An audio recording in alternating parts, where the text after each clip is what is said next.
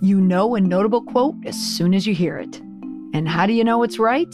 When you see it printed in a news story, quoted in a news clip, or going viral on social media. Or even better, a quote that lives on for the ages. So first of all, let me assert my firm belief that the only thing we have to fear is fear itself. Isn't that quote more timely than ever? Today on the podcast, how to create a memorable quote. Bottom line up front, we are weeks into a global pandemic, and there are many heads of organizations and CEOs out there who are aiming to make their mark. You don't have to scroll too far on social media to determine which communication tactics produce a leader who will stand out. It's the quotable quote, the perfectly placed, tailored for Twitter, a wallop of words that sticks when it lands. Now, it's the politicians and world leaders who have a better track record with memorable quotes over CEOs and other people in the business world, because campaigns and politicians, they have their speechwriters and their communicators who are tasked with creating indelible language. The business world, those folks, that job tends to fall into the corporate hands of communicators who get into corporate speak. And it's just a lot easier to fall into it. So in this episode today, we are going to talk about how to create a memorable quote, examples of these memorable quotes, and why they work. But before I dive in, a quick media term tutorial. A quote is short for a quotation, and that is from a text or speech. A soundbite is a short extract from a recorded audio interview or video interview. A message, as in a PR message, a key message, a talking point. Now, these are statements that support your argument or your side. A quote can be a soundbite, and a soundbite can be originated from a talking point. They can all work together. But in this day and age, especially in the age of social media, online media, digital media, quotes go across all platforms, all mediums. In other words, it's the statement that sticks. Now, how do we make it work? Let's get to the quick of a good quote. Now, overall quotes, they should convey humanity, passion, and a point of view. And this goes for any quote, whether it's during the time of the COVID-19 or any other time. You always want to speak to the people, the person, the passion behind it, your mission, your value statement, and then your point of view. Quotes must be clear. They have to be understandable the first time around. And they should be shorter, especially nowadays. Why? Because audiences now have a much shorter attention span. The same applies to your interviews, just saying, if you're doing a television interview, radio, podcast, the shorter the better when it comes to your answers. Don't get lulled into a conversation. It's very difficult to pull out a quote if you are in the middle of a conversation. Podcast, this happens a lot. When you go into any type of interview, you want to make sure that you're going in armed with a good quote. So when it comes time to sit down and craft that ideal quote, you want to look for things that are memorable. These are the memorable phrases. They contain maybe just a generic thought, but it's expressed in a way that has an unusual combinations of words or sounds, just from ordinary sentences and stories. It's all about the semantics, but how you use the words to make it land. So for this episode, I used a guide. I went to the PR News Writer's Guidebook, written by Pauline House. She's an associate professor at Kennesaw State University School of Communication and Media. And she provided tips that I saw across the board, some that I used myself, but I thought she pretty much covered everything that needs to be said about how to create a perfect quote. Number 1, write like people talk. And not just highfalutin people, real people.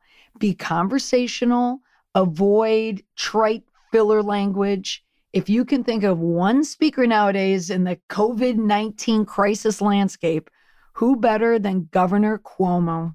Andrew Cuomo from New York, he nails this one in spades. He's tough talking. He's straight to the point. He looks in the camera and he's going to tell you exactly what he means.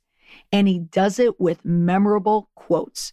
Now, as an aside, one of the reasons why Governor Cuomo, I think, is so successful in his press conferences is because he understands that he is creating a moment in time for the time that we're in. He's delivering news, and he delivers it almost daily.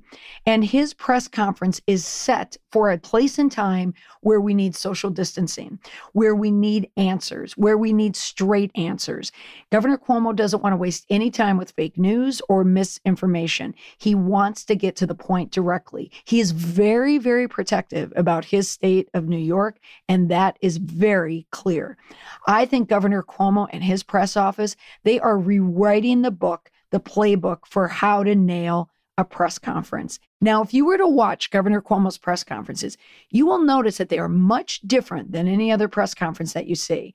As I mentioned, he is rewriting how to do and how to conduct a very, very effective press conference. He deploys this new tactic. It's a split screen graphic. Now, we've certainly seen it before, but not in precisely this way. You'll see Governor Cuomo to the left of the screen. The camera rarely moves off of him, so he can constantly be directed, looking at the people, looking at the camera and speaking to them, because he knows, his staffers know, that part of his nonverbal, his tone, his voice, his look, is all about the power and the power of his communication. To the right on the split screen, it's almost like watching a PowerPoint. You'll see a slide deck with bullet points that are laying out precisely what he's talking about. It's incredibly effective. And you don't need to live in New York and be a part of the New York media market to see these press conferences.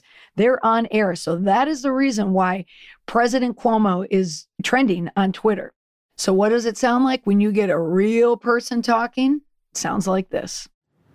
So I say, my friends, that we go out there today and we kick coronavirus ass. That's what I say. And we're going to save lives, and New York is going to thank you. God bless each and every one of you. Next, to create a memorable quote, you want to use phrasing that is memorable and helps create a picture in a person's mind. To it, 1988, you had the vice presidential debate, the candidate for the Democrats, Senator Lloyd Bentsen, to the Republicans, Senator Dan Quayle. Dan Quayle brought up the name of a previous popular president, John F. Kennedy, the 35th president of the United States. And on a depressing side note, if you have Gen Z kids or junior staffers in your office, a millennial, go ahead and ask them if they've ever heard of Lloyd Bentsen or Dan Quayle for that matter. Go ahead, go ask them. That will not make your day. So a memorable quote for people who are old enough to remember it came from this exchange. I have as much experience in the Congress as Jack Kennedy did when he sought the presidency. I will be prepared to deal with the people in the Bush administration if that unfortunate event would ever occur. Senator Bentsen. Senator, I served with Jack Kennedy. I knew Jack Kennedy. Jack Kennedy was a friend of mine. Senator, you're no Jack Kennedy. It was the phrasing that made that quote so memorable. Next, providing meaningful insights and perspectives in a quote that increase the value of the quote and the likelihood it will be picked up by the press. It is okay to have an opinion, but you don't want to hype anything because that's counterproductive. Let's go to our coronavirus quote machine, Dr. Anthony Fauci. He's the director of the National Institute of Allergy and Infectious Diseases. And he, in this quote, is telling the House Oversight Committee that the number of coronavirus cases will continue to grow. So I can say we will see more cases and things will get worse than they are right now. How much worse we'll get will depend on our ability to do two things: to contain the influx in people who are infected coming from the outside, and the ability to contain and mitigate within our own country. Bottom line, it's going to get worse. Now, staying with the good doctor, it's also important to avoid jargon, any technical or scientific terms that might need further explanation or definition. You want the listener and the reader to understand precisely what you're saying as soon as you say it. Here's an example. If it's California, and there you have the governor and the mayor discussing, the Los Angeles mayor, that it's going to be months. It's going to take months for them. And then you're hearing here in New York, Andrew says, the governor here says, we're 2 or 3 weeks from seeing the worst crush at the hospitals. I mean, it seems that the timeline is getting extended farther out, not that things are going better than expected anywhere. What you've got to do, Chris, you've got to be realistic, and you've got to understand that you don't make the timeline. The virus makes the timeline. So you've got to respond in what you see happen. So here we have Dr. Fauci taking to mass media to explain a complex virus while intercepting misinformation that is spreading as fast as the virus itself. Fauci also strikes a balance with quotation length. If you watch him in a long interview, and he does many sit-down interviews that are long, he says enough to convey a complete thought, but he doesn't go on too much. Now, when it comes to your quotes, think along the lines of Goldilocks. You don't want to go too long, but you don't want to go too short, but you want to have it be just right for the purpose. In other words, for the purpose of getting your point across. Like I always say to my clients, get in and then get out. Next, include information that adds detail and depth to the story, but not just the basic facts that can be covered in the body of a press release or a story or further on in a speech. Now, I noticed this detail when my 18-year-old daughter forced me to watch Pearl Harbor with Ben Affleck. And I don't even know how many times I've had to watch this movie. It's over 3 hours long. It was one of those guilty quarantine nights where we started the movie at 10 o'clock at night. Now, as I was watching the movie again, I was reading a lot of trivia about the movie, and Jon Voight played the role of FDR, and it turns out that he considers himself an expert in Franklin D. Roosevelt, so much so that he felt compelled to improve on this memorable speech in the movie Pearl Harbor. But I'll save your ears for that bad impression, and I will give you the real deal. Here is just enough detail to make this very striking statement even more so. Yesterday, December 7th, 1941, a date which will live in infamy. The United States of America was suddenly and deliberately attacked by naval and air forces of the Empire of Japan. It was the date and the details that helped create that statement, a statement for infamy.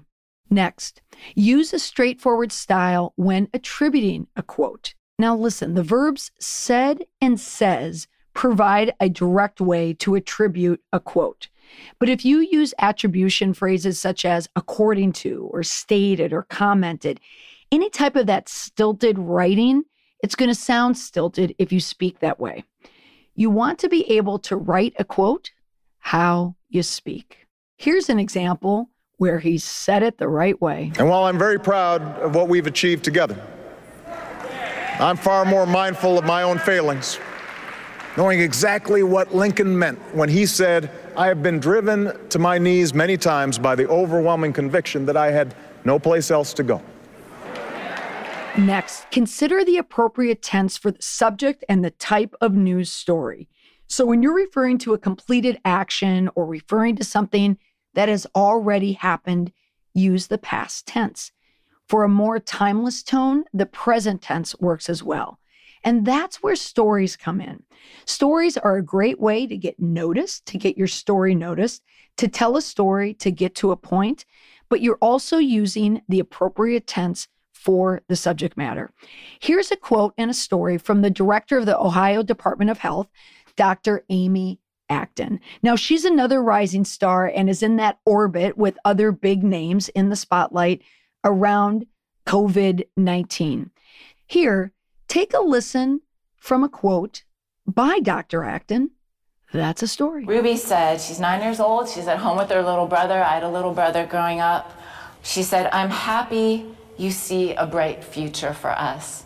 And I want to tell you, Ruby, not only do I see a bright future for us, I see a bright right now for us. Embedded in a story about 9-year-old Ruby is a great quote, because not only did she see a bright future for us, she sees a bright future right now for us. She is yet another quote maker with a fan club of people calling for her to run for president. Next, with quotes, especially in the age of the call-out culture where people want to bring you down, make sure your facts are real and right. No fake news. Check the stats, the facts, and proofread to avoid any grammar or punctuation errors if it is a statement that is going to go out or go online. You don't want any typos. And finally, be sure to provide accurate names and spellings of anything that you're going to cite. Get your numbers right. However, here's a case where the math wasn't right, but this leader nowadays does no wrong. FEMA is sending us 400 ventilators. I saw on the news this morning. We are sending 400 ventilators to New York. 400 ventilators? I need 30,000 ventilators. You want a pat on the back for sending 400 ventilators? What are we going to do with 400 ventilators when we need 30,000 ventilators? You're missing the magnitude of the problem, and the problem is defined by the magnitude. I had to add that quote in there as well, because here's a fact that he got completely wrong, but I'm sure you've heard this quote from him because it was still a powerful quote. Even though the people who reported on it noted that he got the facts wrong, the math wrong, the point was right. Now, the last thing that you must remember, especially in the age of social media, your quotable quotes must get boiled down to a tweetable truth. 280 characters is all you're going to get. So when you are creating that quote to last a lifetime, be sure that you create a quote that will make it in this time, the time of social media. 280 characters isn't a lot of real estate. And that's not just the letters, that's the space and the letters. So if you're creating any type of memorable quotes or banding quotes together, make sure you have one killer quote that will fit within the 280 characters. Now, if you are a leader who is managing your communications with your head just above water, keep listening to the podcast because I'm going to be producing a number of COVID-19 related episodes to help people communicate with better PR and communication tactics that will work in this time of the unknown. And if you want access to more content, I urge you to check out the COVID-19 Communicator Response Kit. On responsekit.org, you will find downloads of valuable content to help you reach your key stakeholders. The kit contains video interviews with other communicators working within the fields, people who have experienced past crises that apply to this one. There are also templates for use as first drafts in your communications. You can use it as is, or you can take it, copy, paste it, and use it as your first draft. We have press releases, statements, status reports for your websites. Also just added wireframe templates for your website. So what you need to provide for your customers or members on your website to keep them up to date on your organization's response to the COVID-19 virus. And the most valuable part of the response kit is the Slack community.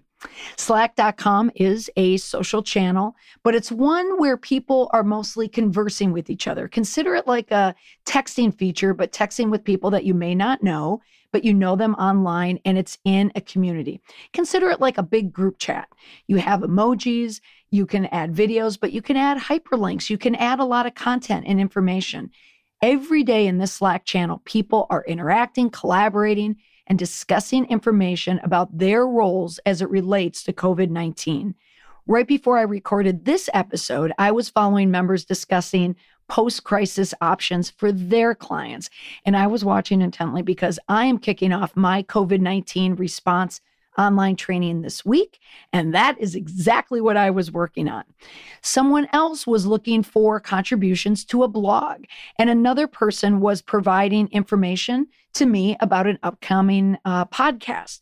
So I am in that Slack community every day. So if you listen to this podcast and you want to work with me and you want to find a way that you can tap into my knowledge based on my experience or people who I'm working with right now, then hop on into the Slack community. I'm speaking with people every day. I'm welcoming them into the community. And I am beyond pleased when I see members starting to help each other, because this community is not about me. I just wanted to start it to give a place for people like me to support each other. So head on over to responsekit.org, or you can also find it on my website off of mollymcpherson.com. And by the way, I forgot to mention, but here it is. It's free. So nothing is going to prevent you from signing on. I hope today's episode helped you write a memorable quote, or at least start thinking about how you could. The leaders are the ones who are able to get their messages out to the public and that their messages are heard. And one of the best ways to do that is with a memorable quote. If there's anything that you can remember about all the information that I shared with you today, is this: your quotes should come from the heart. You must convey humanity, your passion, and a point of view. And hopefully your point of view is to help your key stakeholders, your internal stakeholders, your external stakeholders, your customers, your consumers, your members. Remember, they want to see you and they want to know your value system. So make sure you package it in a memorable quote. That's all for now. Thank you so much for listening. I look forward to speaking with you next week.